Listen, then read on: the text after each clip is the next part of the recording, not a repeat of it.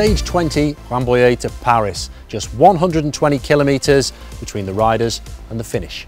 Almost always ending in a mass gallop, this is the unofficial Sprinters World Championships, and as such, it is ferociously hard fought.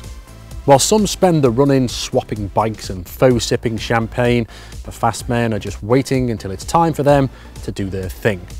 For all that, there is a sense of celebration. First-time Tour finishers are finding themselves part of an unspoken club, Tour Finishers, and it's a special number indeed. They've travelled 3,479 kilometres. They've gone over 22 high mountain passes.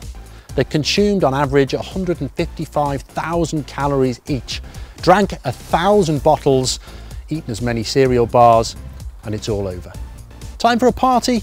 You'd think so, wouldn't you? But no, it's time to pack bags and head off to London. See you there.